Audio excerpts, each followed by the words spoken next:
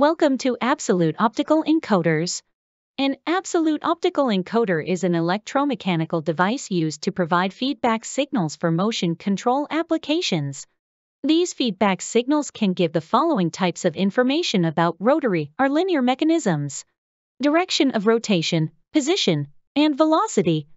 An absolute optical encoder contains a disc, which is connected to the shaft being measured. The disc is placed between light sources and sensors. As they rotate together, pulses of light from an emitter strike a sensor. Every time a slot on the disc is aligned between them, each pulse of light is converted to an electronic pulse by the signal conditioner.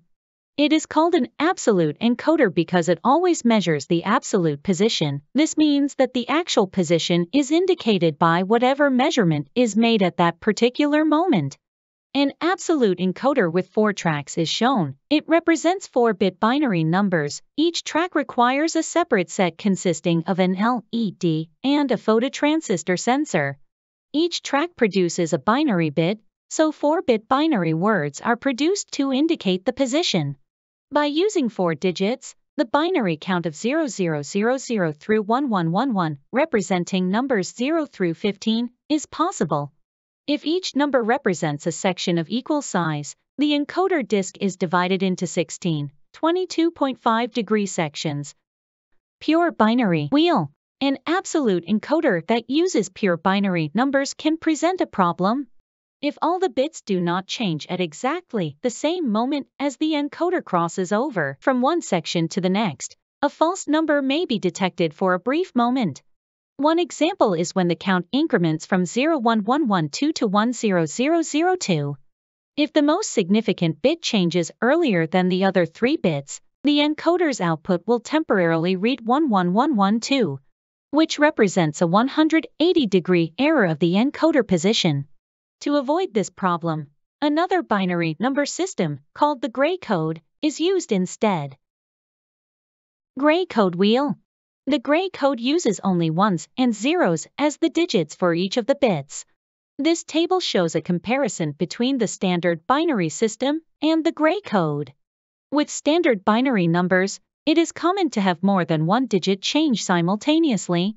With gray code binary numbers, only one bit changes at a time. The advantage is that if a bit changes too soon or too late, the error is very brief. It is also insignificant because it is less than 1 degree and never indicates a zone more than one section away. If each number represents a section of equal size, a gray code wheel with 4 digits gives the encoder a resolution of only 22.5 degrees for each number. The resolution is determined by the following calculations. The 16 represents the number of different 4-bit numbers that exist. Resolution equals 22.5. To provide better resolution, some gray code wheels have more than 4 tracks that represent more than 4-bit words. Question 1 of 3. An absolute encoder with 6 tracks requires separate sets of light sources, LEDs, and sensors. B6. Question 2 of 3. More than one digit can change at a time when a code goes from one count to the next. A. Standard binary.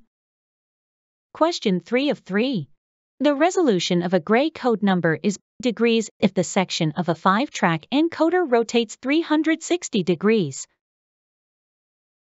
B. 11.25. You have completed Absolute Optical Encoders.